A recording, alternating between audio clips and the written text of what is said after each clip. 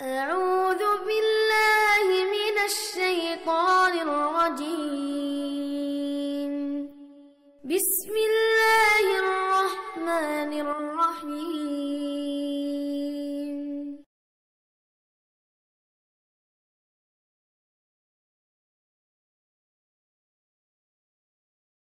الحمد لله نحمده ونستعينه ونستغفره ونعوذ بالله من شرور أنفسنا ومن سيئات أعمالنا. من يهده الله فلا مضل له ومن يضلل فلا هادي له. وأشهد أن لا إله إلا الله وحده لا شريك له وأشهد أن محمدا عبده ورسوله. أما بعد، يا أيها الذين آمنوا اتقوا الله حق تقاته ولا تموتن إلا وأنتم مسلمون.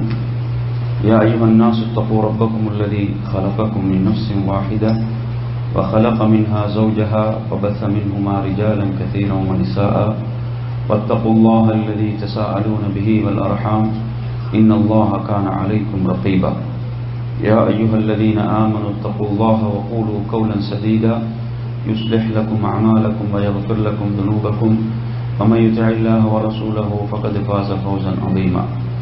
فإن أصدق الحديث كتاب الله وخير الهدي هدي محمد صلى الله عليه وسلم وشر الأمور محدثاتها وكل محدثة بدعة وكل بدعة ضلالة وكل ضلالة في النار. அன்பிற்குரிய நறுமை சகோதரர்களே, தாய்மார்களே, சகோதரிகளே, அஸ்ஸலாமு அலைக்கும் வரஹ்மத்துல்லாஹி வபரகாத்துஹு. அல்லாஹ்வினுடைய பேரருளால் நமது தொடர் வகுப்பில் நெருங்கிவிட்ட மறுமையின் பெரும் அடையாளங்கள் என்ற தலைப்பில் பல வாரங்களாக மறுமை நிகழ்வதற்கு முன்னால் உள்ள சிறிய அடையாளங்கள், அதேபோன்று பெரும் அடையாளங்களை பற்றி நாம் தொடர்ச்சியாக பார்த்து வந்தோம். உண்மையில் நமது சிந்தனைகளை எல்லாம் நாம் ஒருமுகப்படுத்தி இந்த செய்திகள் எவ்வளவு முக்கியமானவைகள் என்பதை நாம் கவனத்தில் எடுக்க வேண்டும். என் அருமை சகோதரர்களே, மறுமைக்கு மிக நெருக்கமாக இருக்கக்கூடிய சமூகம் நாம் தான். எனவே சிறிய அடையாளங்கள் பெரும்பாலானவைகள் வெளிப்பட்டு விட்டன. பெரும் அடையாளங்கள் எஞ்சியிருக்கின்றன, அவைகள் இன்னும் நடைபெறவில்லை. அந்த பெரும் அடையாளங்களை பற்றித்தான் நாம் சென்ற சில வகுப்புகளில் தொடர்ச்சியாக பார்த்தோம். அதில் சென்ற வாரம் நாம் இறுதியாக பார்த்த அடையாளம் எதை பார்த்தோம் என்று சொன்னால், 10வது அடையாளமாக சென்ற வாரம் நாம் உங்களுக்கு விளக்கியது யமனிலிருந்து வெளிப்படும் ஒரு நெருப்பு. அந்த நெருப்பு மக்களை மஹ்ஷரை நோக்கி அது மக்களை ஒன்று திரட்டும், அப்படி என்ற செய்தியை நாம் சென்ற வகுப்பில் பார்த்தோம். அது தொடர்பாக வரக்கூடிய ஒரு சில செய்திகள், விடுபட்ட செய்திகளை உங்களுக்கு நினைவூட்டிக் கொள்கிறேன். புகாரியிலே பதிவாகி இருக்கக்கூடிய செய்தி, அனஸ் ரலியல்லாஹு அன்ஹு அவர்கள் அறிவிக்கிறார்கள், அப்துல்லாஹ் இப்னு சலாம் ரலியல்லாஹு அன்ஹு, அப்துல்லாஹ் இப்னு சலாம் என்று சொல்வார்கள், இந்த நபித்தோழர், இவர் இஸ்லாத்துக்கு முன்னர் ஒரு யூத அறிஞராக இருந்தார். இவர் இஸ்லாத்தை பற்றி நபிகள் நாயகம் ஸல்லல்லாஹு அலைஹி வஸல்லம் அவர்களிடம் கேட்ட சில கேள்விகள் தான் அவரை இஸ்லாத்துக்குள் நுழைவித்தது. அந்த அடிப்படையில் நபிகள் நாயகம் ஸல்லல்லாஹு அலைஹி வஸல்லம் அவர்களிடம் அவர் இஸ்லாத்தை ஏற்றபோது கேட்ட கேள்விகள் ஒன்றுதான், மறுமைக்குரிய அடையாளங்களில் முதலாவது எது என்று அவர் கேட்டபோது நபிகள் நாயகம் ஸல்லல்லாஹு அலைஹி வஸல்லம் அவர்கள் பதிலளித்தார்கள், மறுமைக்குரிய அடையாளங்களில் முதன்மையானதாக கிழக்கிலிருந்து ஒரு நெருப்பு வெளிப்பட்டு அது மக்களை மேற்கை நோக்கி துரத்தும் என்ற, மேற்கை நோக்கி மக்களை ஒன்று திரட்டும் என்ற அந்த செய்தி. எனவே யமனிலிருந்து வெளிப்படுவது என்பது அது அதனுடைய ஆரம்பம். அதன் பிறகு அந்த நெருப்பு பரவி என்ன செய்யும் என்று சொன்னால், அது கிழக்கிலிருந்து மக்களை மேற்கை நோக்கியும் மக்களை ஒன்று திரட்டும் என்பதை இந்த ஹதீஸிலிருந்து நாம் விளங்குகிறோம். அதேபோன்று மற்றொரு செய்தியை பாருங்கள். புகாரியில் 6522வது செய்தி. அபூ ஹுரைரா ரலியல்லாஹு அன்ஹு அவர்கள் ரிவாயத் செய்கிறார்கள், நபிகள் நாயகம் ஸல்லல்லாஹு அலைஹி வஸல்லம் அவர்கள் சொல்கிறார்கள், மக்கள் 3 சாராராக ஒன்று திரட்டப்படுவார்கள். அதாவது கியாமத் நாளுக்கு முன்னால் அந்த ஷாமுக்கு, அந்த மஹ்ஷருடைய பூமியாக இருக்கக்கூடிய ஷாமுக்கு மக்கள் ஒன்று திரட்டப்படுவது என்பது 3 சாராராக மக்கள் வருவார்கள் என்று சொல்லிவிட்டு, அதில் ஒரு சாரார் அல்லாஹ்வுடைய அருளை ஆதரவு வைத்தவர்களாகவும் அவனது தண்டனையை பயந்தவர்களாகவும் ஒரு சாரார் வருவார்கள் என்று நபிகள் நாயகம் ஸல்லல்லாஹு அலைஹி வஸல்லம் அவர்கள் சொல்கிறார்கள். அதேபோன்று இன்னும் சிலர் எப்படி என்று சொன்னால், ஒரு ஒட்டகத்தில் 2 பயணிப்பார்கள், ஒரு ஒட்டகத்தின் மீது 3 பயணிப்பார்கள், ஒரு ஒட்டகத்தின் மீது 4 பேர் பயணிப்பார்கள், ஒரு ஒட்டகத்தின் மீது 10 பேர் பயணிப்பார்கள். இப்படியும் அந்த மக்கள் என்ன செய்வார்கள் என்று சொன்னால், மஹ்ஷருடைய பூமியை நோக்கி வருவார்கள். அந்த நெருப்பு விரட்டும் என்று சொல்வதை பொறுத்தவரையில் அது வேகமாக விரட்டும் என்பதை விட அந்த நெருப்பு என்ன செய்யும் என்று சொன்னால் மக்களை ஒன்று சேர்க்கும். ஷாமை நோக்கி, அந்த பூமியை நோக்கி, மஹ்ஷருடைய பூமியை நோக்கி என்ன செய்யும்? மக்களை ஒன்று சேர்க்கும். ரசூலுல்லாஹி ஸல்லல்லாஹு அலைஹி வஸல்லம் சொல்கிறார்கள், அல்லாஹ்வுடைய அருளை ஆதரவு வைத்தவர்களாக, தண்டனை பயந்தவர்களாக அப்படி வரக்கூடிய ஒரு சாரார். அதே போன்று ஒரு ஒட்டகத்தில் 3, 4 பேர், 10 பேர் என்ற அளவுக்கெல்லாம் என்ன செய்வார்கள்?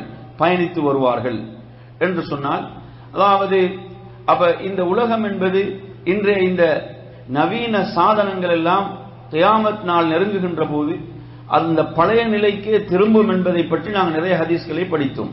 அதற்கு இந்த செய்தியும் சான்றாக இருக்கிறது. அதே போன்று ஏனையவர்களை பொறுத்தவரையில் ஏனையவர்களை அந்த நெருப்பு ஒன்று சேர்க்கும்.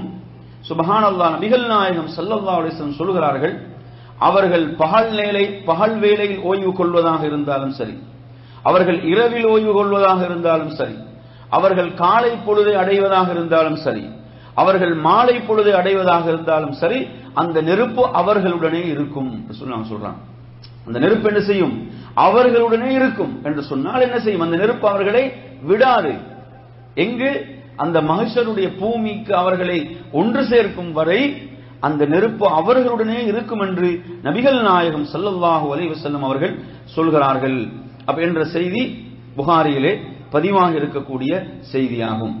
எனவே நறுமையான சகோதரர்களே, அப்ப இந்த செய்திகள் எல்லாம் நமக்கு எதை சொல்கிறது என்றால், அப்ப இறுதியான அந்த நிகழ்வு, அப்ப ரசூலுல்லாஹி ஸல்லல்லாஹு அலைஹி வஸல்லம் அவர்கள் அதாவது மறுமைக்குரிய அடையாளங்களில் இதை ஏன் முதலாவதாக சொன்னார்கள்? இப்ப அப்துல்லா இப்னு ஸலாம் ரலியல்லாஹு அன்ஹு கேட்கிறாங்க, முதல் அடையாளமாக கேட்கிறாங்க. கேட்கும்போது ரசூலுல்லாஹ் முதல் அடையாளமாக எதை சொன்னார்கள் என்று சொன்னால், இந்த மக்களை ஒன்று திரட்டக்கூடிய நெருப்பைத்தான் சொன்னார்கள். அப்ப இது நாம் பார்க்கிறோம், இறுதி அடையாளமாக பார்க்கிறோம். ரசூலுல்லாஹி ஸல்லல்லாஹு அலைஹி வஸல்லம் அவர்கள் இதை முதல் அடையாளமாக ஏன் சொன்னார்கள் என்று சொன்னால், அதாவது மறுமை நிகழுகின்ற போது இதுதான் முதல் அடையாளமாக இருக்கும். மறுமை நிகழும் போது முதல் அடையாளமாக இதுதான் காணப்படும். அந்த அடிப்படையில் தான் நபிகள் நாயகம் ஸல்லல்லாஹு அலைஹி வஸல்லம் அவர்கள் இந்த விளக்கத்தை வழங்கினார்கள் என்பதையும் நாம் இங்கு புரிந்து கொள்ள வேண்டும். அப்ப எனவே என் அருமையான சகோதரர்களே, அதே போன்று நாம் இந்த நெருப்பு சம்பந்தமாக சொல்கின்ற போது நாம் எதை புரிந்து கொள்ள வேண்டும் என்று சொன்னால், மஹ்ஷருடைய பூமியாக எது திகழ்கிறது? சொல்லுங்க. ஷாம். அந்த ஷாமுடைய பூமி தான் மஹ்ஷருடைய பூமியாக இருக்கிறது. அந்த மஹ்ஷருடைய பூமியை பொறுத்தவரையில், அந்த ஷாமை பொறுத்தவரையில் அதற்கு பல சிறப்புகள் இருக்கின்றன. அந்த பூமி அல்லாஹ்வால் பரக்கத்து செய்யப்பட்ட பூமியாக அது இருக்கிறது. அதே போன்று மக்கள் ஒன்று திரட்டப்படுகின்ற மஹ்ஷருடைய பூமியாக அது இருக்கிறது. அதே போன்று அது பாதுகாப்புக்குரிய பூமியாகவும் அது இருக்கிறது. ஈசா அலைஹிஸ்ஸலாம் அவர்கள் அங்குதான் இறங்குவார்கள். அதே போன்று தஜ்ஜால் கொல்லப்படுவதும் அந்த பூமியில் தான், சிலுவை உடைக்கப்படுவதும் அந்த பூமியில் தான், அல்லாஹ் தஆலா மூமின்களுக்கு பெரும் வெற்றியை வழங்குவதும் அந்த பூமியில் தான், அதே போன்று கிறிஸ்துவர்களோடு ரோமர்களோடு பெரும் போர் நடைபெறுவதும், அந்த போரில் முஸ்லிம்களுக்கு வெற்றி வழங்கப்படுவதும் அந்த பூமியில் தான். இப்படி எண்ணற்ற சிறப்புகளை அந்த பூமி உள்ளடக்கி இருக்கிறது என்பதையும் நாம் விளங்கிக் கொள்ள வேண்டும். அதே போன்ற நறுமை சகோதரர்களே, நாம் ஒரு செய்தியை படித்தோம். இந்த அடையாளங்களை பற்றி பேசுகின்ற போது ஒரு நெருப்பு மதீனாவிலே வெளிப்பட்ட ஒரு நெருப்பை பற்றி நாம் படித்திருக்கிறோம். அந்த நெருப்பை பொறுத்தவரையில் சுமார் அது ஒரு மாத காலம் அந்த நெருப்பு நீடித்தது என்பதை நாம் படித்தோம். அதை பொறுத்தவரையில் எந்த அளவுக்கு என்று சொன்னால், அதாவது புஸ்ரா என்று சொல்கின்ற ஷாமில் உள்ள ஒட்டகங்களுடைய கழுத்துகள் தெரிகின்ற அளவுக்கு என்ன செய்தது, அந்த நெருப்பு அவ்வளவு மிகவும் அதாவது வேகமானதாகவும் அதனுடைய அந்த வெளிச்சம் என்பது தென்படுகின்ற அளவுக்கு அது காணப்பட்டது. இது ஹிஜ்ரி 7வது நூற்றாண்டில் இது நடந்தது. இது எத்தனாவது நூற்றாண்டு? ஹிஜ்ரி 7வது நூற்றாண்டு இது நடந்தது. இதை பற்றி இமாம் அபு ஷாமா, அதே போன்று இமாம் நவவி ரஹிமஹுல்லாஹ் போன்ற அறிஞர்கள் இந்த நெருப்பை பற்றி பேசுகிறார்கள். ஆனால் இந்த நெருப்பு வேறு. இது ரசூலுல்லாஹி ஸல்லல்லாஹு அலைஹி வஸல்லம் சொன்னார்கள், இது நிறைவேறி விட்டது.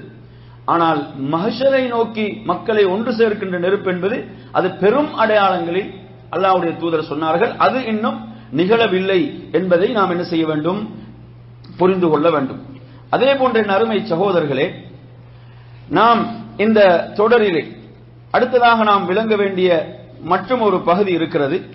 அது என்னவென்று சொன்னால், நபிகள் நாயகம் ஸல்லல்லாஹு அலைஹி வஸல்லம் அவர்கள் குறிப்பிட்டார்கள். இந்த செய்தி முஸ்லிமிலே பதிவாகி இருக்கக்கூடிய ஒரு செய்தி.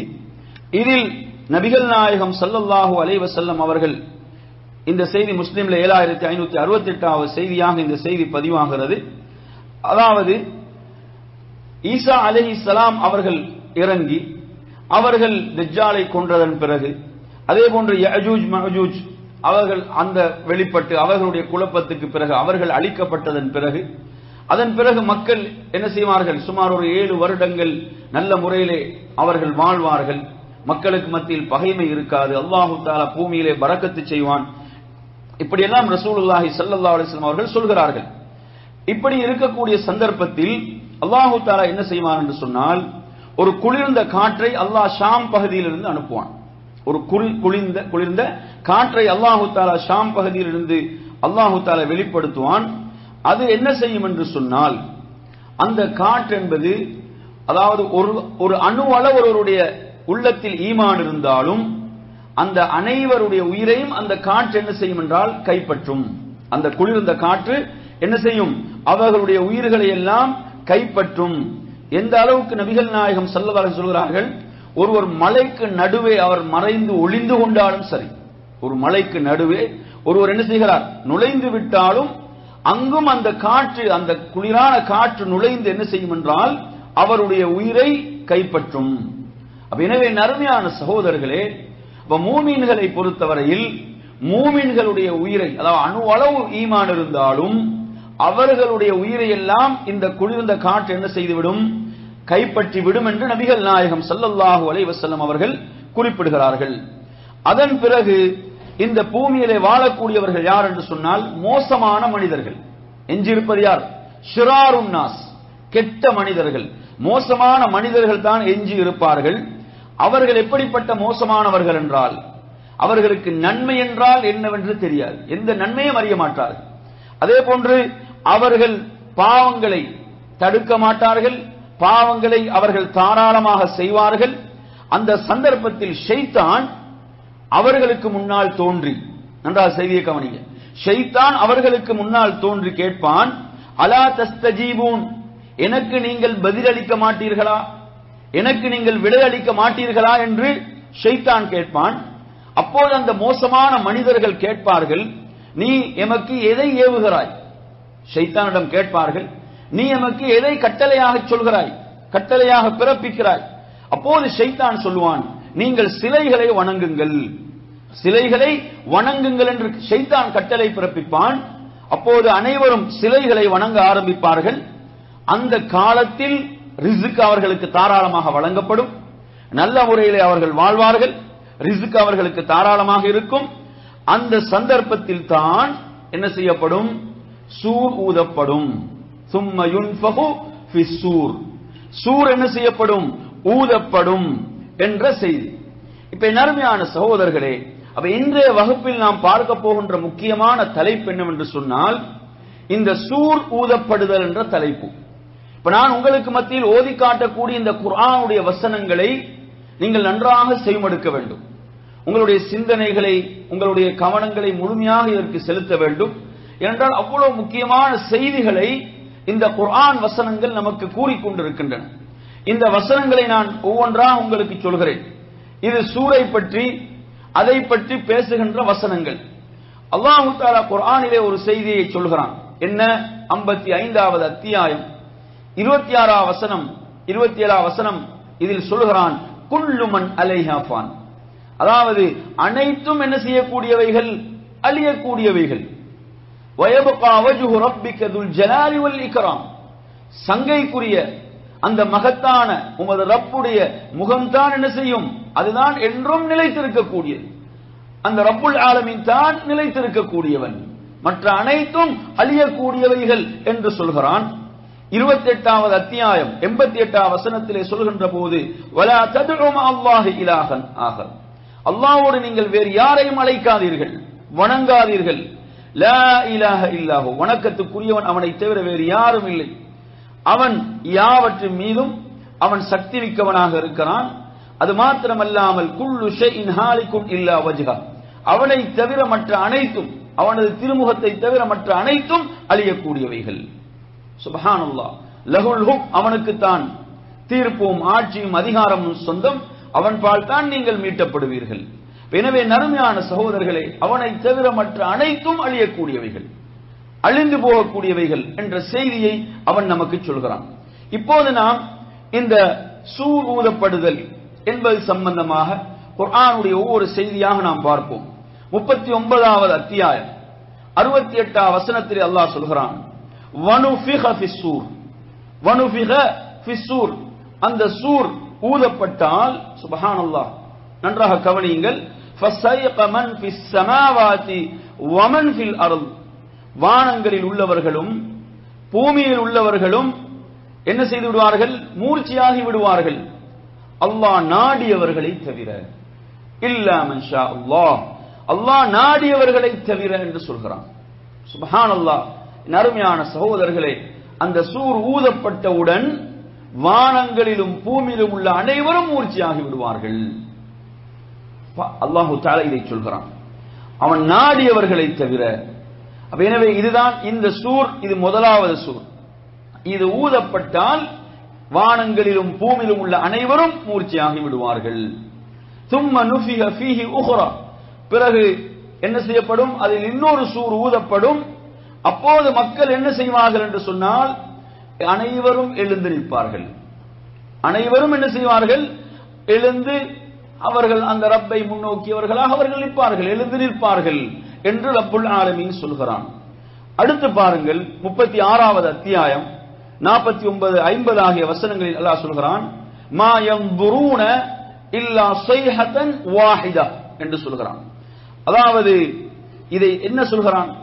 அவர்கள் ஒரே ஒரு பேரொளிக்காகத்தான் அவர்கள் காத்துக் கொண்டிருக்கிறார்கள். அதற்கு தவிர அவர்கள் வேறு எதற்கும் என்ன செய்யவில்லை, அவர்கள் காத்துக் கொண்டிருக்கவில்லை என்று சொல்லிவிட்டு அல்லாஹ் சொல்கிறான், தஉஹுதுஹும் வஹும் யஹ்ஸிமூன். அவர்கள் வழக்காடிக் கொண்டிருக்கக்கூடிய நிலையில், அவர்கள் தர்க்கித்துக் கொண்டிருக்கக்கூடிய நிலையில் தான் அவர்களை அது பிடித்துக் கொள்ளும் என்று அல்லாஹ் தஆலா சொல்கிறான். அது என்ன செய்யும்? அது அவர்களை பிடித்துக் கொள்ளும். فلا يستطيعون توصية ولا إلى أهلهم يرجعون. அவர்கள் வசியத்து சொல்வதற்கு அவகாசம் அவர்களுக்கு வழங்கப்பட மாட்டார், சக்தி பெற மாட்டார்கள், தம் குடும்பத்திலும் அவர்களுக்கு மீளவும் முடியாது. அப்படித்தான் அது என்ன செய்யும்? அவர்களை பிடித்துக் கொள்ளும் என்று அல்லாஹு தஆலா இங்கே சொல்கிறான். ஸைஹத்தன் வாஹிதா என்று சொல்லி அது ஒரே ஒரு பேரொளி என்று ரப்புல் ஆலமீன் சொல்கிறான். நறுமையான சகோதரர்களே, அதே போன்று 50வது அத்தியாயம் 20வது வசனத்திலே சொல்கிறான், வனுஃபிக ஃபிஸ்ஸூர். அந்த சூர் ஊதப்படும் போது என்ன செய்யும்? ذَلِكَ يَوْمُ الْوَعِيدِ. அந்த சூர் ஊதப்படும், அதுதான் அவர்களுக்கு அச்சுறுத்தி எச்சரிக்கப்பட்ட நாள் என்று அல்லாஹ் தஆலா சொல்கிறான். அந்த நாள் தான் அவர்களுக்கு எச்சரிக்கப்பட்ட நாள். எப்போது அது வரும், எப்போது அது வரும் என்று நிறைய கேட்டார்கள். சுப்ஹானல்லாஹ். அது வந்தவுடன் அவர்களால் எதுவுமே செய்ய முடியாது. அதுதான் அவர்களுக்கு எச்சரிக்கப்பட்ட நாள். யௌமுல் வஈத் என்று அல்லாஹ் சொல்கிறான், எச்சரிக்கப்பட்ட நாள். அதே போன்ற நறுமையான சகோதரர்களை 18வது அத்தியாயம் 99 வசனத்திலே சொல்கிறான் وَتَرَكْنَا بَعْضَهُمْ يَوْمَئِذٍ يَمُوجُ فِي بَعْضٍ وَنُفِخَ فِي الصُّورِ فَجَمَعْنَاهُمْ جَمْعًا என்று சொல்கிறான். அதாவது அந்த நாளில் சிலரோடு அல்லாஹ் தஆலா கடல் அலைகளை போன்று என்ன செய்வான் என்று சொன்னால் மோதுமாறு விட்டு விடுவோம் என்று சொல்கிறான். கடல் அலைகளை போன்று. இது யஜூஜ் மௌஜூஜ் வெளிப்படுவதையும் அவர்கள் கடல் அலைகளை போன்று மோதிக்கொண்டு வருவார்கள் என்ற விளக்கம் இதுக்கு இருக்கிறது. எனவே நறுமையான சகோதரர்களை கடல் அலைகளை போன்று மோத விடுவோம் என்று ரப்புல் ஆலமீன் சொல்லிவிட்டு சொல்கிறான். வனுஃபிக ஃபிஸ்ஸூர், பிறகு என்ன செய்யப்படும்? அந்த சூர் ஊதப்படும். என்ன செய்வோம்? ஃபஜமஅனாஹும் ஜம்ஆ, நாம் அவர்கள் அனைவரையும் ஒன்று சேர்ப்போம். ஒருவர் கூட தப்ப முடியாது, நாம் அனைவரையும் என்ன செய்வோம்? ஒன்று சேர்ப்போம் என்று அல்லாஹ் தஆலா சொல்கிறான். அதே போன்று அப்ப சூர் ஊதினால் என்னெல்லாம் நடக்கும் என்று பாருங்க. அல்லாஹ் அந்த சூரை சொல்லும் போது என்னெல்லாம் தொடர்ந்து சொல்கிறான் என்றதை கவனிங்க. அந்த சூரை சொல்லும் போது அதோடு சேர்த்து ஃபஜமஅனாஹும் ஜம்ஆ, நாம் அந்த அனைவரையும் ஒன்று சேர்ப்போம் என்று சொல்கிறான். அதே போன்று 78வது அத்தியாயம் 18வது வசனத்திலே சொல்கிறான் யௌம யுன்ஃபஹு ஃபிஸ்ஸூர் ஃபதஅதூன அஃப்வாஜா என்று சொல்கிறான். அந்த நாளில் என்ன செய்யப்படும்? சூர் ஊதப்படும். அந்த சூர் ஊதப்படுகின்ற நாளில் நீங்கள் அணி அணியாக வருவீர்கள். அஃப்வாஜா, அணி அணியாக நீங்கள் வருவீர்கள். யாரும் மறுக்க முடியாது. அனைவரும் அந்த கட்டளைக்கு பணிந்தே ஆக வேண்டும். அணி அணியாக வருவீர்கள். அதே போன்று பாருங்கள் 69வது அத்தியாயம். சுப்ஹானல்லாஹ், இந்த வசனங்கள் எல்லாம் அதாவது நமது உள்ளத்தில் ஈமானை அதிகப்படுத்த வேண்டிய வசனங்கள்.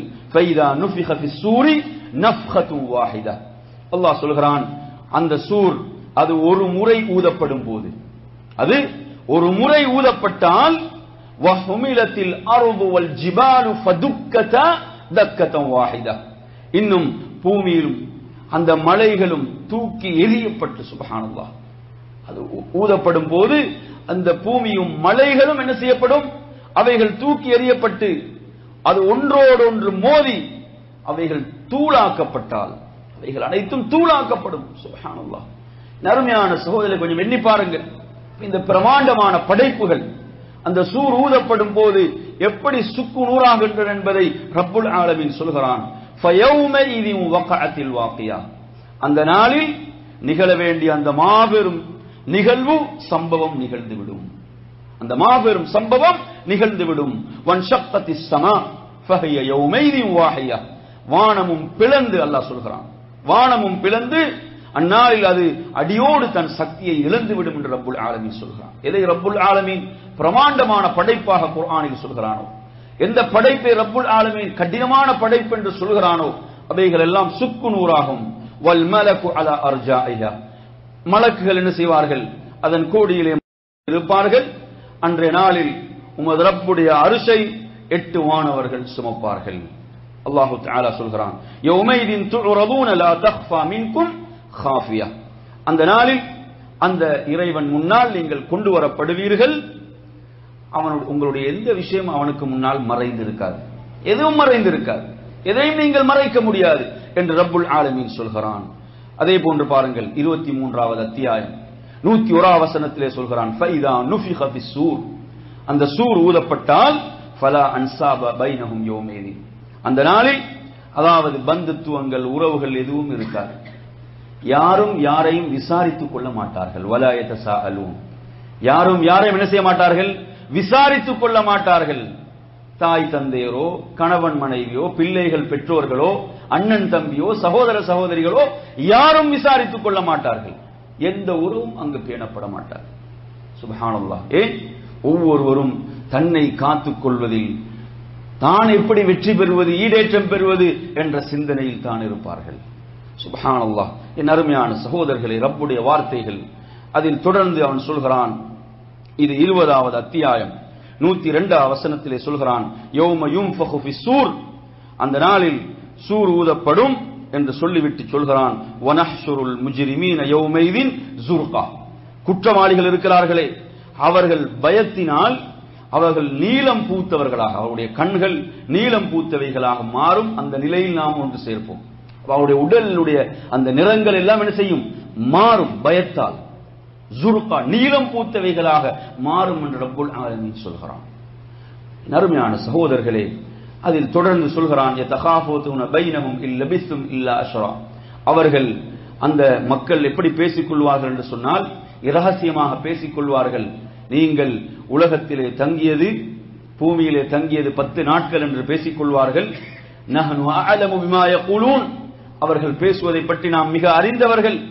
அவர்களுக்கு மத்தியிலே என்ன செய்வார்கள்? நல்வழியில் சென்றவர்கள் சொல்வார்கள், நீங்கள் அங்கு இருந்தது எதை என்று சொன்னால் ஒரு நாளைத்தான் நீங்கள் உலகத்திலே கழித்தீர்கள். மறுமையோடு ஒப்பிட்டு பேசுவார்கள். என் அருமையான சகோதரர்களே, அதே போன்று பாருங்கள் 6வது அத்தியாயம் 73வது வசனத்தில் அல்லாஹ் சொல்கிறான், வஹுவல்லதீ خلقஸ் ஸமாவாதி வல் அர்த பில் ஹக். உண்மையில் அவன்தான் வானங்கள் பூமியை படைத்தான். வயௌம யகூல் குன் ஃபயகூன். அவன் அன்றைய நாளில் குன் என்று சொன்னால் என்ன செய்துவிடும்? அங்கு ஆகிவிடும். கவுலுஹுல் ஹக், அவனுடைய வார்த்தை உண்மையானது. வலஹுல் முல்க், அவனிடம்தான் ஆட்சி இருக்கும், அவனிடம்தான் அதிகாரம் இருக்கும். யௌம யுன்ஃபகு ஃபிஸ்ஸூர், அந்த நாளில் என்ன செய்யப்படும்? சூர் ஊதப்படும். ஆலிமுல் கைபி வஷ்ஷஹாதா, அவன் மறைவானவற்றை வெளிப்படையானவற்றை எல்லாம் அவன் அறிந்தவன். வஹுவல் ஹகீமுல் ஹபீர், அவன் ஞானமிக்கவனாக, அவன் யாவற்றையும் அறிந்தவனாக அவன் இருக்கிறான். என் அருமையான சகோதரர்களே, சுப்ஹானல்லாஹ், ரப்புல் ஆலமீன் இதில் என்ன சொல்கிறான்? வானங்கள் பூமியை படைத்த அந்த ரப்புல் ஆலமீன், அவன் ஆக என்று சொன்னால் ஆகிவிடும், ஆக என்று சொன்னால் ஆகிவிடும். அவனுடைய வார்த்தைகள் உண்மையானவைகள். அந்த சூர் ஊதப்படுகின்ற அந்த நாளில் ஆட்சி அவனிடம் தான் இருக்கும். இந்த உலகத்திலும் ஆட்சி அவனிடம் தான் இருக்கிறது. இந்த உலகத்தில் அல்லாஹ் தஆலா பலருக்கு அதிகாரங்களை வழங்கி இருக்கிறான். ஆனால் மறுமை என்பது அப்படிப்பட்டதல்ல. யாருக்கும் அதிகாரம் வழங்கப்பட மாட்டாது. யௌம லா தம்லிகு நஃப்ஸுன் லினஃப்ஸின் ஷைஆ. எந்த ஒரு நஃப்ஸுக்கும், எந்த ஒரு நஃப்ஸின் மீதும் அதிகாரம் செலுத்துவதற்கு அல்லாஹ் தஆலா என்ன செய்ய மாட்டான்? அங்கு அதிகாரம் வழங்கப்படாத நாள் என்று ரப்புல் ஆலமீன் சொல்கிறான். 27வது அத்தியாயத்தினுடைய 87வது வசனத்தை பாருங்கள். வயௌம யுன்ஃபகு ஃபிஸ்ஸூர், அந்த நாளில் சூர் ஊதப்படும் போது ஃபஃபஸிஅ மன் ஃபிஸ் ஸமாவாதி வமன் ஃபில் அர்த், அதாவது வானத்திலும் பூமியிலும் உள்ள அனைவரும் திடுக்கிட்டவர்களாக திகிலடைந்து விடுவார்கள். இல்லா மன் ஷா அல்லாஹ், அல்லாஹ் நாடியவர்களை தவிர. வகுல்லுன் அத்தௌஹு தாகிரும், அனைவரும் அவர் அல்லாஹ்விடம், அந்த ரப்பிடம் பணிந்தவர்களாகத்தான் வருவார்கள். அனைவரும் பணிந்தவர்களாகத்தான் அவர்கள். இந்த உலகத்தில் எவ்வளவு பெரிய ஆட்டம் போட்டாலும் சரி, எவ்வளவு அவர்கள் இந்த உலகத்தை கட்டியாண்டாலும் சரி, அனைவரும் அவன் முன்னால் பணிந்தவர்களாகத்தான் வருவார்கள். எனவே நறுமையான சகோதரர்களே, இந்த வசனங்கள் நமக்கு சொல்கின்ற செய்திகளை பாருங்கள். அதே போன்று சொல்கிறான், வதரல் ஜிபால தஹ்சபுஹா ஜாமிதா வஹிய தமுர்ரு மர்ர ஸஹாப். அந்த மலைகளை நீங்கள் உறுதியாக பார்க்கிறீர்கள் இல்லையா? எவ்வளவு உறுதியாக இந்த மலைகள் இருக்கின்றன. இதை நீங்கள் உறுதியாக இருப்பதாக நீங்கள் எண்ணுகிறீர்கள். எனினும் அந்த நாளை பொறுத்தவரையில் அதில் அவைகள் மேகங்களை போன்று பறந்தோடும். சுப்ஹானல்லாஹ், மலைகள் மேகங்களை போன்று பறந்தோடும் என்று சொல்கிறான். என் அருமையான சகோதரர்களே, அந்த ஒவ்வொரு பொருளையும் உறுதியாக்கி அல்லாஹ்வின் செயல்திறனாலே அவ்வாறு நிகழும் என்று ரப்புல் ஆலமீன் சொல்கிறான். அவன் செய்யக்கூடிய ஒவ்வொன்றையும் நிச்சயம் அவன் நன்கு அறிந்தவனாக, உங்களுடைய ஒவ்வொரு செயலையும் அவன் நன்கு அறிந்தவனாக இருக்கிறான். அதே போன்று நறுமையான சகோதரர்களே, 39வது அத்தியாயம் 67வது வசனத்திலே சொல்கிறான், வமா கதருல்லாஹ் ஹக்க கத்ரி, அவர்கள் அல்லாஹ்வை கண்ணியப்படுத்த வேண்டிய முறையிலே அவர்கள் கண்ணியப்படுத்தவில்லை என்று சொல்லிவிட்டு அவன் சொல்கிறான், அதாவது வல் அர்து ஜமீஅன் கப்தத்துஹு, பூமி என்பது, இந்த பூமிகள் அனைத்தும் அவனது ஒரு பிடிக்குள் தான் இருக்க போகிறது, அனைத்தும் அவனது ஒரு பிடிக்குள் இருக்க போகிறது. அதே போன்று மஸ்ஸமாவாத்து மத்வியாத்தும் பியமீனி, அவனது வலதில் இந்த வானங்கள் சுருட்டப்பட்டு இருக்கும் என்று அவன் சொல்கிறான். சுபஹான, அவன் பரிசுத்தமானவன், அவர்கள் இணை வைப்பதை விட்டு அவன் தூய்மையானவன் ரப்புல் ஆலமீன் சொல்கிறான். எனவே நறுமையான சகோதரர்களே, அப்ப இந்த வசனங்கள், அதே போன்று 39வது அத்தியாயம் 69வது வசனத்தை எடுத்து பாருங்கள். அதிலே அல்லாஹ் தஆலா நான் ஆரம்பத்தில் உங்களுக்கு ஓதி காட்டிய அந்த வசனத்தோடு தொடர்ந்து சொல்கிறான். அதாவது சூர் ஊதப்படும் போது வானங்களிலும் பூமியிலும் உள்ள அனைவரும் மூர்ச்சியாகி விடுவார்கள், அல்லாஹ் நாடியவர்களை தவிர என்று சொல்லிவிட்டு அதற்கு அடுத்த வசனத்தில் அவன் சொல்கிறான், அதாவது மேலும் இந்த பூமி தன்னுடைய இறைவனுடைய, அந்த ரப்புடைய இறைவனுடைய ஒளியை கொண்டு அந்த பூமி என்ன செய்கிறது? பிரகாசிக்கிறது என்று சொல்லிவிட்டு அவன் சொல்கிறான். அதாவது வவுதியல் கிதாப், என்ன செய்யப்படும்? அவர்களுடைய குறிப்பேடுகள் அவர்கள் முன்னால் வைக்கப்படும். இந்த மறுமையுடைய நாளில் அவர்கள் முன்னால் வைக்கப்படும். வஜீஅ பின்னபியீன வஷ்ஷுஹதா, அதே போன்று நபிமார்களும் சாட்சிகளும் கொண்டு வரப்படுவார்கள். நபிமார்களும் சாட்சிகளும் கொண்டு வரப்படுவார்கள். அவர்களுக்கு மத்தியிலே சத்தியத்தை கொண்டு தீர்ப்பளிக்கப்படும்.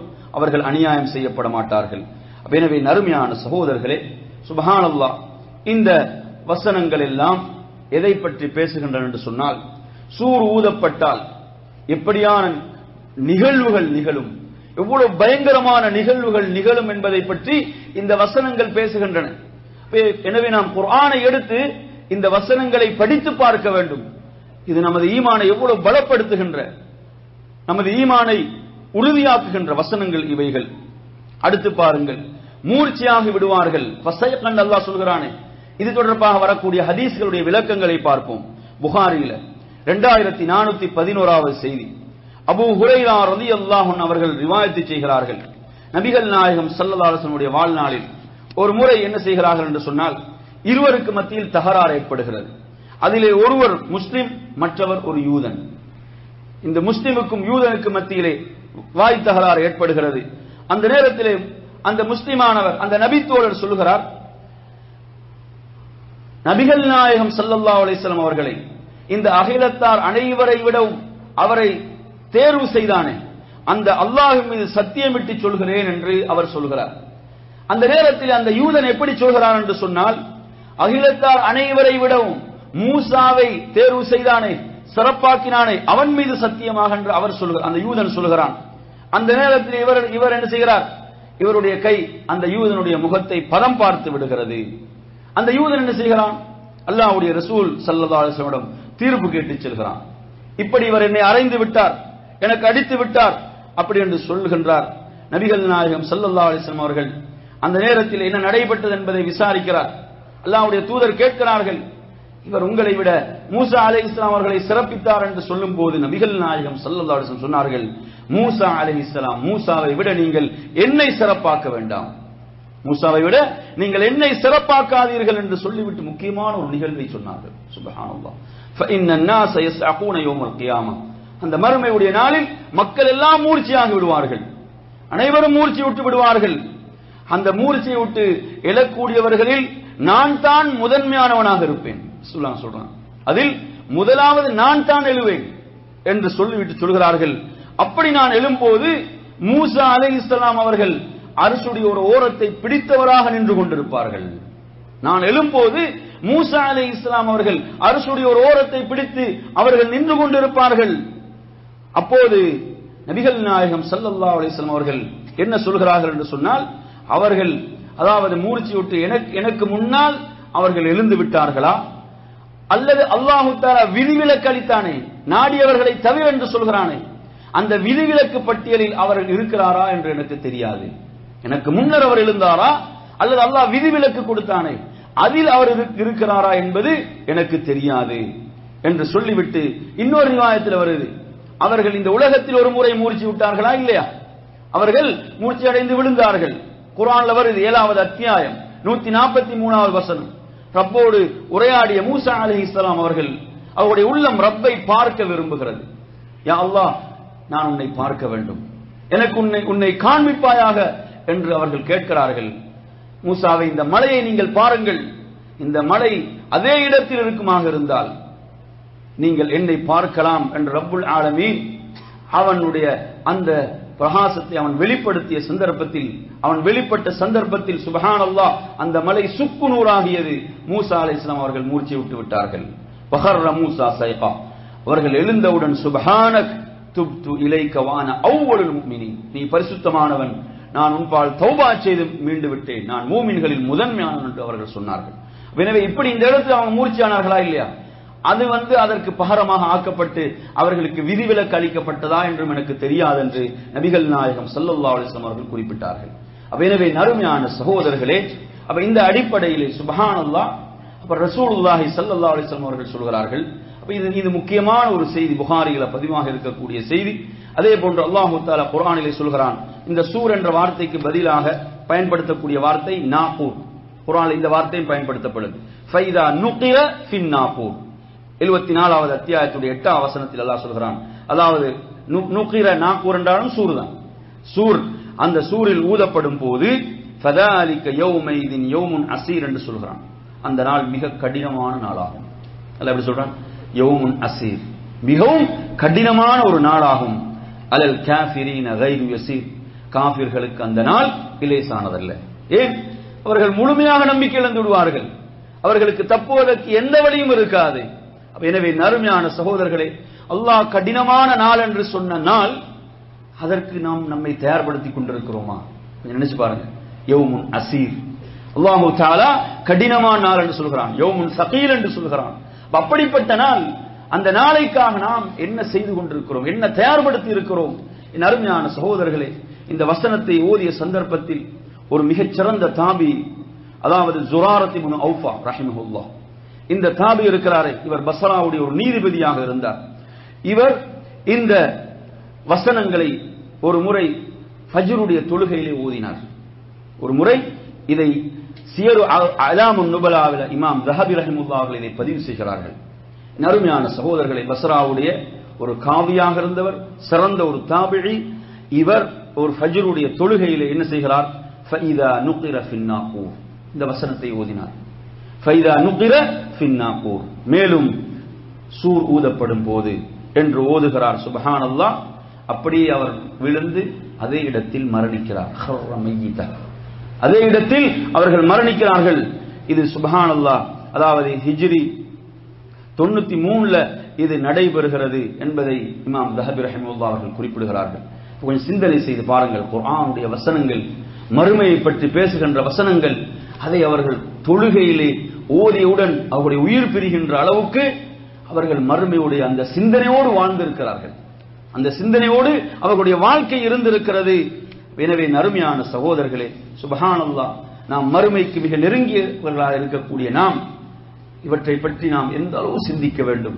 இந்த மறுமையை பற்றிய வசனங்களை எவ்வளவு நாம் ஓதுகிறோம்? நமது கண்களிலிருந்து ஒரு துளி கண்ணீர் வந்திருக்கிறதா? கொஞ்சம் நினைச்சு பாருங்க. எனவே நறுமையான சகோதரர்களே, இந்த செய்திகள் எல்லாம் நமது ஈமானை பலப்படுத்த வேண்டும், நம்மை ரப்பின் பக்கம் திருப்ப வேண்டும். இந்த உலகத்தினுடைய இந்த ஏமாற்று வாழ்க்கையில் நாம் மூழ்கி மறுமையை மறந்துவிடக் கூடாது. நான் உங்களுக்கு ஆரம்பத்திலே சொன்ன ஹதீஸ் புகாரியுடைய 7568வது ஹதீஸ். இதில் நான் உங்களுக்கு சொன்னேன், சூர் ஊதப்படும் என்று வருகின்ற அந்த செய்தியில, அந்த சூர் ஊதப்படும் போது நடைபெறக்கூடிய நிகழ்வுகளை நபிகள் நாயகம் ஸல்லல்லாஹு அலைஹி வஸல்லம் அவர்கள் அதிலே சொல்கிறார்கள். அந்த செய்திகளை நாம் பார்ப்போம். என் அருமையான சகோதரர்களே, அந்த சந்தர்ப்பத்திலே அப்படி சூர் ஊதப்படுகின்ற அந்த நேரத்தில் என்ன எல்லாம் நிகழும் அப்படி என்பதை நாம் பார்ப்போம் என்று சொன்னால், அல்லாஹ்வுடைய தூதர் ஸல்லல்லாஹு அலைஹி வஸல்லம் அவர்கள் என்ன சொல்கிறார்கள்? அதாவது சும்ம நுஃபிக ஃபீஹி, அந்த சூர் ஊதப்பட்டவுடன், சும்ம யுன்ஃபகு ஃபி சூர், அந்த சூர் ஊதப்பட்டவுடன் அதை கேட்கக்கூடியவர்கள், அந்த சப்தத்தை கேட்கக்கூடியவர்கள், அந்த சப்தத்தை கேட்கக்கூடியவர்களுடைய அந்த கழுத்து என்ன செய்யும் என்றால் ஒரு பக்கமாக சாயும். அவருடைய கழுத்து ஒரு பக்கமாக சாயும், அதே போன்று இன்னொரு பக்கமாக அது உயரும். அப்படி என்று ரசூலுல்லாஹி ஸல்லல்லாஹு அலைஹி வஸல்லம் அவர்கள் சொல்லிவிட்டு சொல்கிறார்கள், வ அவ்வலு மன் யஸ்மஉ, அந்த சூரை முதலாவது செவியேற்கக்கூடிய ரசூலுல்லாஹ் சொல்றாங்க. அந்த சூரை முதலில் செவியேற்கக்கூடியவன் யார் என்று, எந்த மனிதர் என்று சொன்னால், அவர் என்ன செய்வார்? அதாவது தனது ஒட்டகங்களுக்கு தண்ணீரை கொடுப்பதற்காக ஒரு தொட்டி அவர் அதை கட்டிக்கொண்டிருப்பார். அப்படி கட்டிக்கொண்டிருக்கின்ற சந்தர்ப்பத்தில் இவர்தான் அதை முதலில் செவியேற்பார். அந்த சூரை, அந்த சப்தத்தை செவியேற்றவுடன் அவர் மூர்ச்சியாகி விடுவார். அதை தொடர்ந்து மக்கள் அனைவரும் மூர்ச்சியாகி விடுவார்கள். அதன் பிறகு அல்லாஹு தஆலா என்ன செய்வான் என்று சொன்னால், ஒரு மழையை அல்லாஹு தஆலா பொழிவிப்பான். ஒரு மழையை அல்லாஹு தஆலா பொழிவிப்பான். அப்படி அந்த மழை பொழிவிக்கக்கூடிய சந்தர்ப்பத்தில் என்ன செய்யப்படும் என்று சொன்னால், மக்களுடைய அந்த உடல்கள் எல்லாம் எப்படி பயிர்கள் பூமியில முளைக்குமோ அது போன்று முளைக்கும் என்று நபிகள் நாயகம் ஸல்லல்லாஹு அலைஹி வஸல்லம் அவர்கள் சொன்னார்கள். எனவே நறுமையான சகோதரர்களே, இது இந்த முதலாவது சூரை பற்றி சொல்லப்பட்ட செய்தியாக இருக்கிறது. அதே போன்று மற்றும் ஒரு செய்தி பாருங்க, முஸ்லிம்ல 5629வது செய்தி, நவாஸ் பின் சம்ஆன் ரலியல்லாஹு அன்ஹு அறிவிக்கக்கூடிய அந்த செய்தியில், அதாவது இந்த சூர் ஊதப்படுகின்ற சந்தர்ப்பம், இந்த உலகத்தில் உள்ள அனைவரும் அழிக்கப்படுகின்ற அந்த சந்தர்ப்பம் என்பது இந்த பூமியிலே மோசமான மனிதர்கள் தான் இருப்பார்கள். அல்லாஹ் என்று சொல்வதற்கு ஒருவன் கூட இருக்க மாட்டான். அப்படியான நிலையில் தான் இந்த உலகம், இந்த மக்கள் எல்லாம் என்ன செய்யப்படுவார்கள், அவர்கள் அழிக்கப்படுவார்கள். எந்த அளவுக்கு அவங்க அந்த செய்தியில வருது என்று சொன்னா, எந்த அளவுக்கு மக்கள் மோசமாக இருப்பார்கள் என்று சொன்னால், கழுதைகளை போன்று வெட்ட வெளிகள் அவர்கள் என்ன செய்வார்கள் என்றால் உடல் உறவு கொள்வார்கள். அவ்வளவு மோசமான ஒரு கூட்டம் இருக்கின்ற அந்த சந்தர்ப்பத்தில் தான் உலக முடிவு நாள் ஏற்படும் என்ற செய்தி முஸ்லிமிலே பதிவாகி இருக்கிறது. எனவே நறுமையான சகோதரர்களே, அதே போன்று புகாரியில 6506வது செய்தியை பாருங்கள். அதில் நபிகள் நாயகம் ஸல்லல்லாஹு அலைஹி வஸல்லம் அவர்கள் சொல்கிறார்கள், அந்த மறுமையுடைய நாள் நிகழக்கூடிய அந்த சந்தர்ப்பத்தை அல்லாஹ்வுடைய தூதர் சொல்கின்ற போது சொல்கிறார்கள், 2 மனிதர்கள் என்ன செய்வாங்கடா, ஒரு ஆடையை விலை பேசிக் கொண்டிருப்பார். அந்த அதை விற்கக்கூடியவர் என்ன செய்வார், அந்த ஆடையை விரிப்பார். விரித்து அவருக்கு விலை பேசுவதற்கு முன்னால், அவருக்கு விற்பதற்கு முன்னால், அல்லது மறுபடியும் அதை என்ன செய்வது, அதை மடிப்பதற்கு முன்னால் மறுமை நிகழ்ந்துவிடும். அந்த அளவு வேகமாக மறுமை நிகழ்ந்துவிடும். அதே போன்று ஒரு மனிதர் என்ன செய்வார், அவர் தனது ஒட்டகத்திலிருந்து பாலை கறந்து வந்து அந்த பாலை அருந்துவதற்கு முன்னால் மறுமை நிகழ்ந்துவிடும். அல்லாஹ்வுடைய ரசூல் ஸல்லல்லாஹு அலைஹி வஸல்லம் சொல்கிறார்கள். அதே போன்று அந்த ஒட்டக தொட்டி ஒருவர் என்ன செய்வார், அதை ஒருவர் கட்டி கொண்டிருப்பார், அதை பூசிக்கொண்டிருப்பார். அந்த நேரத்தில் என்ன செய்துவிடும் என்று சொன்னால் மறுமை நிகழ்ந்துவிடும். ஒருவர் தனது உணவை தனது வாயின் பக்கம் கொண்டு செல்வதற்கு முன்னால் மறுமை நிகழ்ந்துவிடும். அதை சாப்பிட்டு இருக்க மாட்டார். இந்த செய்தி புகாரில பதிவாக இருக்கிறது, 6506வது செய்தி. எனவே நறுமையான சகோதரர்களே, இந்த செய்திகள் எல்லாம் இந்த சூரை பற்றி, இப்ப நாங்கள் பெரும் அடையாளங்களை பற்றி எல்லாம் பேசி வந்து இந்த உலகத்தினுடைய முடிவை பற்றி நாம் பேசிக் கொண்டிருக்கிறோம். சுப்ஹானல்லாஹ். என் அருமை சகோதரர்களே, அடுத்ததாக இந்த சூர் என்றால் எப்படி இருக்கும், இதை பற்றி உள்ள செய்திகள் என்ன என்பதை பார்ப்போம். இப்ப நாங்கள் இதுவரைக்கும் பார்த்த தலைப்புகள் என்ன, முக்கியமா பார்த்த தலைப்புகள், இதுவரைக்கும் நாங்கள் பார்த்த தலைப்புகள் என்னென்ன பார்த்தோம் சொல்லலாமா?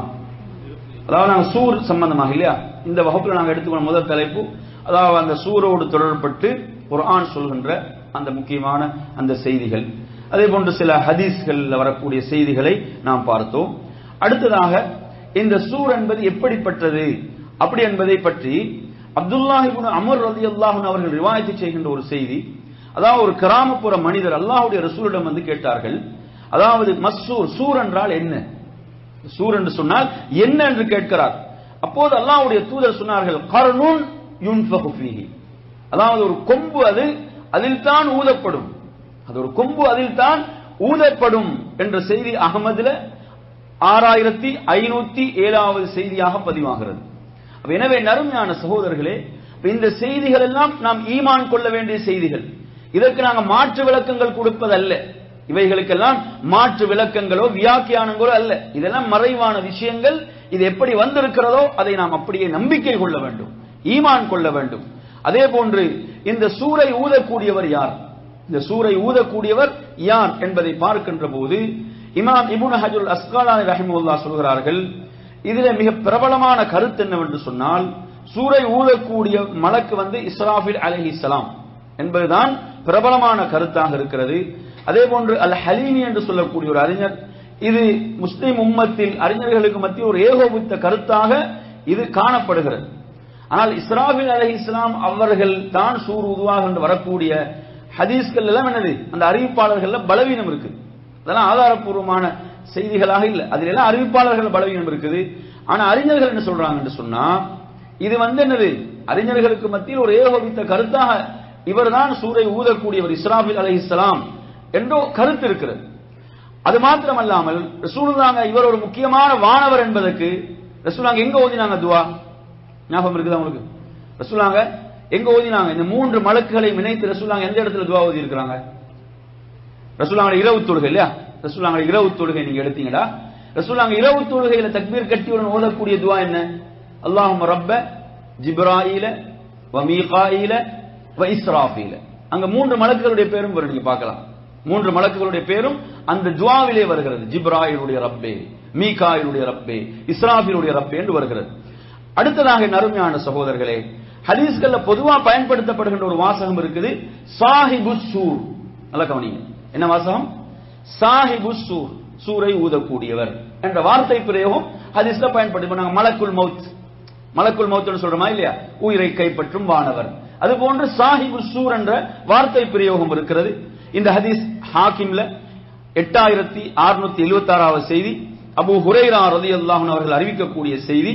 அதாவது அந்த சூரை ஊதக்கூடிய வானவர் இருக்கிறாரே, சூரை ஊதக்கூடியவர், அவர் அல்லாஹு தஆலா எப்போது அந்த வானவருக்கு இந்த பொறுப்பை கொடுத்தான், அல்லாஹு தஆலா அந்த வானவருக்கு இந்த பொறுப்பை எப்போது வழங்கினானோ அந்த நாள் முதல் அவர் அரிசை பார்த்தவராகவே இருக்கிறார்.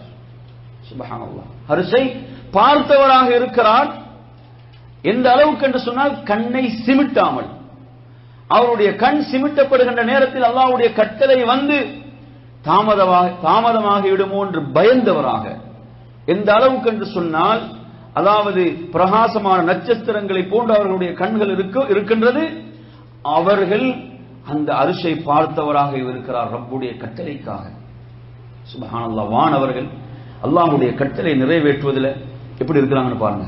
மலக்குகள், நாங்க எவ்வளவு அல்லாஹ்வுடைய கட்டளைகளை புறக்கணித்து வாழ்ந்து கொண்டிருக்கிறோம், கடமைகளை புறக்கணித்து வாழ்ந்து கொண்டிருக்கிறோம். சுப்ஹானல்லாஹ், வானவர் எப்படி இருக்கிறார்கள். திருமிதியில் இந்த ஹதீஸ் பாருங்க. சுப்ஹானல்லாஹ், அதாவது நாங்கள் எவ்வளவு பயப்பட வேண்டும் என்பதற்கு இந்த செய்தி திருமிதியில 3243வது செய்தி. அபூ சயீதுல் ஹுத்ரி ரலியல்லாஹு அன்ஹு அறிவிக்கிறார்கள், நபிகள் நாயகம் ஸல்லல்லாஹு அலைஹி வஸல்லம் கேட்கிறார்கள், கைஃப அன்அம் என்று கேட்கிறார்கள், எப்படி ஒரு மகிழ்ச்சியாக இருக்கலாம். ரசூலுல்லாஹ் எப்படி கேட்கிறாங்க, எப்படி ஒரு சந்தோஷமாக இருக்கலாம்.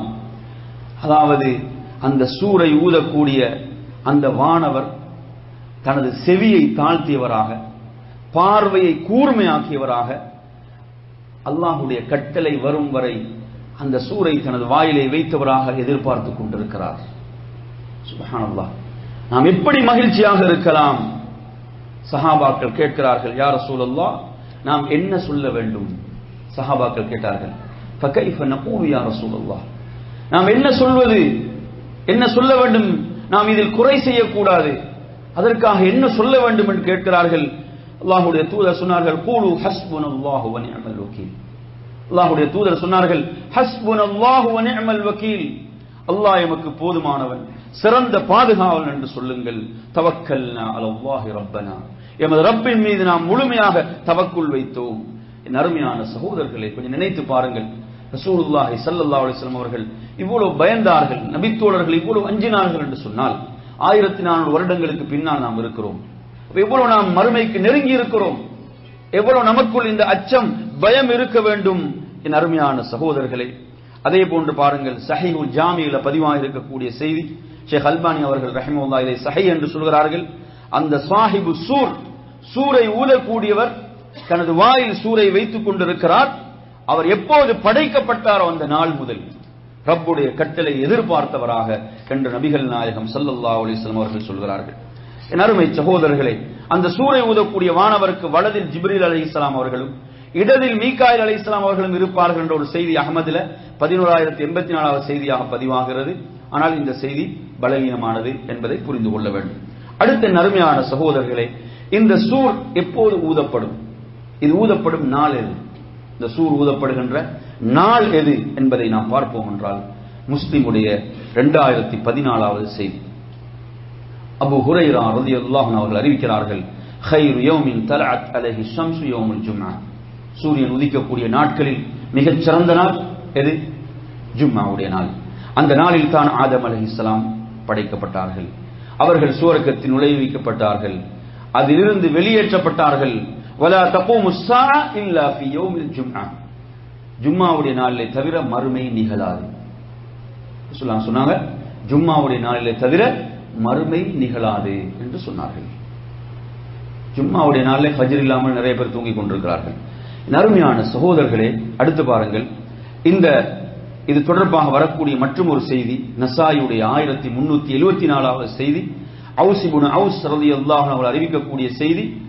உங்களுக்கு மத்தியில் மிகச் சிறந்த நாள் ஜும்ஆவுடைய நாள். அன்றைய நாளில் தான் ஆதம் அலைஹிஸ்ஸலாம் படைக்கப்பட்டார்கள், அன்றைய நாளில் தான் அவர்களுடைய உயிர் கைப்பற்றப்பட்டது என்று சொல்லிவிட்டு, வஃபீஹின் நஃப்ஹா, அன்றுதான் சூர் ஊதப்படும், அன்றுதான் அந்த மாபெரும் அந்த மூர்ச்சியாகின்ற மாபெரும் நிகழ்வும் அந்த நாளில் தான் நிகழும். நபிகள் நாயகம் ஸல்லல்லாஹு அலைஹி வஸல்லம் சொல்லிவிட்டு சொல்கிறார்கள், அந்த நாளில் என் மீது அதிகம் ஸலவாத்து சொல்லுங்கள், என் மீது அதிகம் ஸலவாத்து சொல்லுங்கள், நீங்கள் சொல்லக்கூடிய ஸலவாத்துகள் எனக்கு எடுத்து காண்பிக்கப்படுகின்றன. நபித்தோழர்கள் கேட்கிறார்கள், யா ரசூலுல்லாஹ், ஒருவர் மரணித்து மண்ணோடு மண்ணாகி போனதன் பிறகு எப்படி அவருக்கு உங்களுக்கு இந்த ஸலவாத் எடுத்து காண்பிக்கப்படும்? அப்போ சொன்னார்கள், அல்லாஹு தஆலா நபிமார்களுடைய உடலை மண் தின்னுவதை ஹராமாக்கி விட்டான் என்று சொன்னார்கள். எனவே நறுமையாக நபிமார்களுக்குரிய சிறப்பு. அவர் ரசூலுல்லாஹி ஸல்லல்லாஹு அலைஹி வஸல்லம் சொன்னார்கள், சூர் ஊதப்படுவதும் அந்த மாபெரும் அந்த சப்தம் அந்த நிகழ்வென்பதும் ஜும்மாவுடைய நாளில் தான். இதில் ஆச்சரியமான ஒன்றை நீங்க பார்க்கலாம். சுப்ஹானல்லாஹ், அதாவது இந்த மனித ஜின் இனத்தை தவிர மற்ற இனங்களுக்கெல்லாம் இது தெரியும், மற்ற உயிரினங்களுக்கெல்லாம் இது தெரியும் என்ற ஒரு ஆச்சரியமான செய்தியை நபிகள் நாயகம் ஸல்லல்லாஹு அலைஹி வஸல்லம் சொல்கிறார்கள். இந்த செய்தி நீங்க அஹ்மதுல பார்க்கலாம். 10308வது செய்தியாக அபூ ஹுரைரா ரலியல்லாஹு அன்ஹு அவர்கள் ரிவாயத் செய்கிறார்கள். அவர்கள் ஒரு முறை தூர் மலைக்கு செல்கின்ற போது கஅபுல் அஹ்பார் என்று சொல்லக்கூடிய அந்த அவரை சந்திக்கிறார்கள், அந்த நபித்தோழரை சந்திக்கிறார்கள். அவர்கள் சந்தித்து அவர்களோடு பேசுகிறார்கள், அவர்கள் தௌராத்தில் உள்ள விஷயங்களை பேசுகிறார்கள், இவர்கள் அல்லாஹ்வுடைய ரசூல் ஸல்லல்லாஹு அலைஹி வஸல்லம் அவர்கள் சொன்ன செய்திகளை பேசுகிறார்கள். அப்படி பேசுகின்ற சந்தர்ப்பத்தில் என் அருமையான சகோதரர்களே, அபூ ஹுரைரா ரலியல்லாஹு அன்ஹு அவர்கள் சொல்கிறார்கள், நான் நபிகள் நாயகம் ஸல்லல்லாஹு அலைஹி வஸல்லம் சொல்ல ஒரு செய்தியை கேட்டேன். சூரியன் உதிக்கக்கூடிய நாட்களில் மிகச் சிறந்த நாள் ஜும்மாவுடைய நாள். செய்தி நல்லா கவனிங்க. ஆதம் அலைஹிஸ்ஸலாம் படைக்கப்பட்ட நாள் ஜும்மாவுடைய நாள். அந்த நாளில் தான் அவர்கள் இந்த பூமிக்கு அனுப்பப்பட்டார்கள். அந்த நாளில் தான் அவர்களுடைய தௌபா ஏற்றுக்கொள்ளப்பட்டது. அன்றைய நாளில் தான் அவர்கள் மரணித்தார்கள். அன்றைய நாளில் தான் மறுமை நிகழும். அன்றைய நாளில் தான் மறுமை நிகழும். வமா மின் தாபத்தின், எந்த ஒரு உயிரினமாக இருந்தாலும் அந்த ஜும்மாவுடைய நாளில் இதை எதிர்பார்த்து கொண்டிருக்கும். எதை?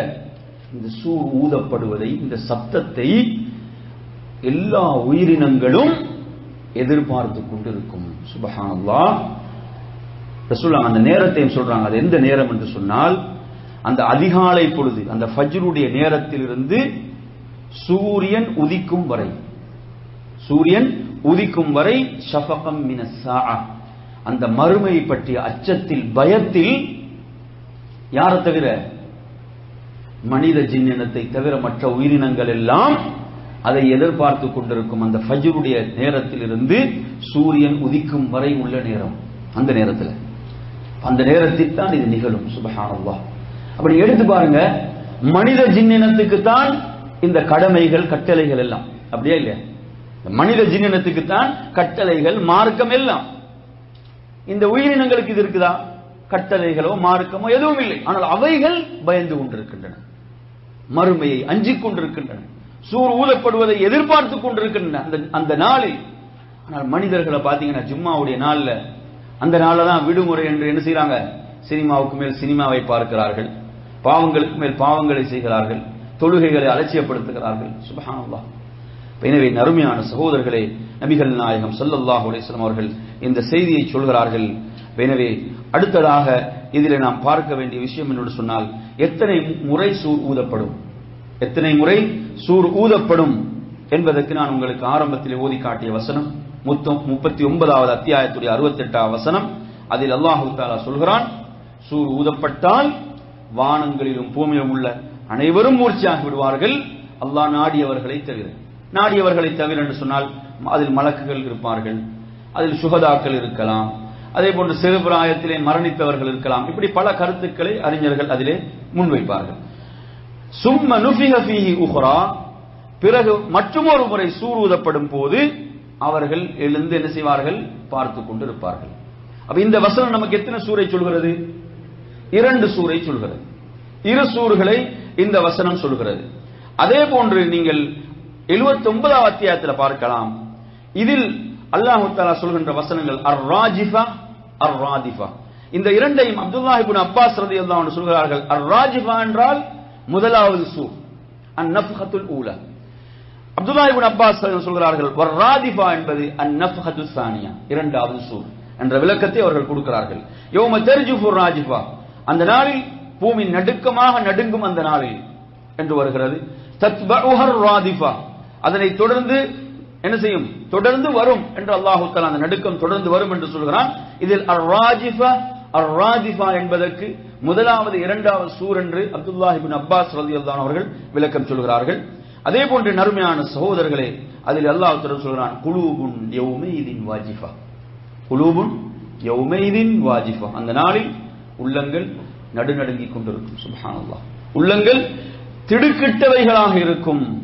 அப்சாருஹா காஷியா, அவருடைய பார்வைகள் அச்சத்தால் கீழ் நோக்கி இருக்கும். ரப்புல் ஆலமீன் சொல்கிறான்.